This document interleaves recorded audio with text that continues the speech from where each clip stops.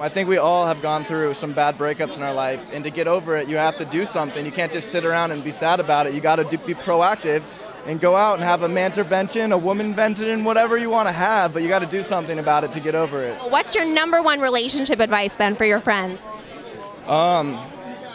Be honest, like no matter what, even if honesty is gonna like hurt, even if it's gonna be like the worst thing, you need it, because that's the main thing in relationships, honesty.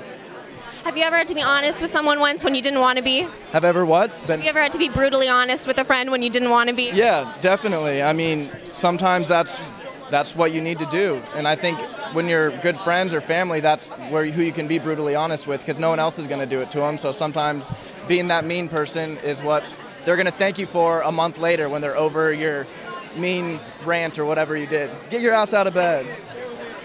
Have you ever had to step in for a friend when they were going through a bad breakup? I think all of us have.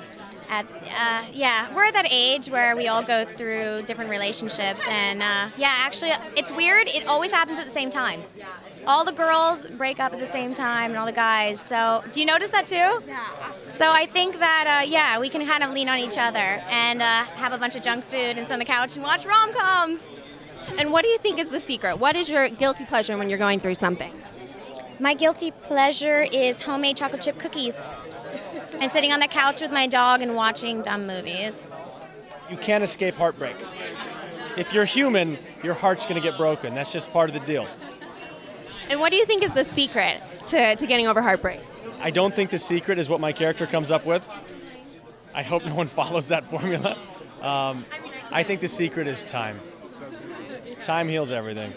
And maybe skydiving and adventure and a couple other women. And your character is definitely an adventurer. Would you say you have that in common with him? Absolutely. Absolutely. I've actually skydived 3 times. Haven't bungee jumped yet. Learning how to scuba dive right now. Yeah, I haven't ridden a bull yet. I got to play a really cool character where I was the a-hole, the antagonist, and so it was fun because I got to pick on everybody. So usually I'm a really nice guy, but on set I got to be the jerk, and it was fun to give everyone a hard time because a lot of people on this set I actually knew before shooting the movie. So you said you were the antagonist. Are you ever antagonistic in real life? No, I'm not antagonist at all. No. I'm the peacemaker. I'm the peacemaker. Okay, so mantervention is all about stepping in and helping your friends. Have your friends ever had to step in and have a mantervention for you? No, and I'll tell you why. Because I've been single my whole life, and then I've had a girlfriend for 10 years. So it was like, I've never had that like on and off breakup thing, but I've given plenty of manterventions to my friends, especially in LA. Like guys in LA are so immature, and they want to like date young girls or do whatever, and then they always have these problems. So, you know, I'm here for them. And what do you think is the secret to dating in Los Angeles, since it's such a crazy city? Date someone that has not been here very long. That's still like from the farm back in Nebraska, or, you know, something like that. I play a TSA agent. I'm kind of a tough woman who runs the airport. I'm the supervisor.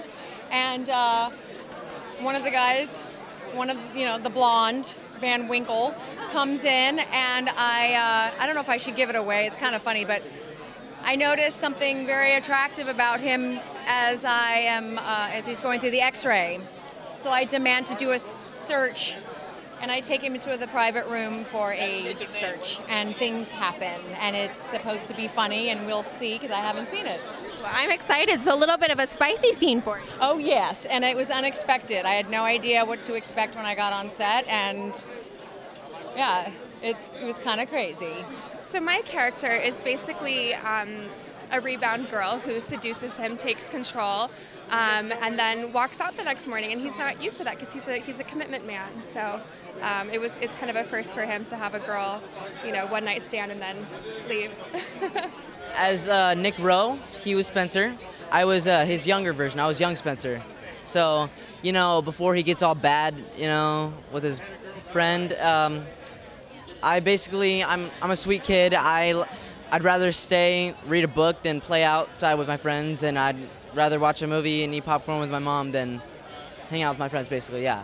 I was just a sweet kid, My character sleeps with the lead guy in the film, and you'll see me leaving their house in the morning after kind of a crazy night that they've had, so I get to be one of the victims. which, I mean, is fun, right? Her role was much more exciting than mine. She got to Be naked. be naked on camera. Yeah. Living the dream. So what was it like being body painted on camera? I don't know. It took a while, but it's a lot of fun. Wait, we did it. I mean, did they show? I don't think they show that in the film, but I don't know. Oh, You never they know. hope they better. You never know. You never know. I'd say the shooting. It was hilarious. I mean, between Nick, Roux, Travis Van Winkle, Jillian Murray, I mean, those guys are amazing.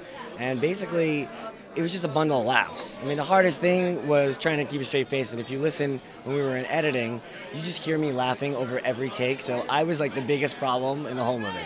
Trying to like edit me out, you know? Have you ever had to stage a mantervention yourself?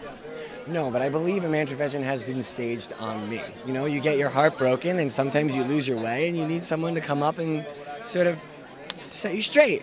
And that's what friends are for.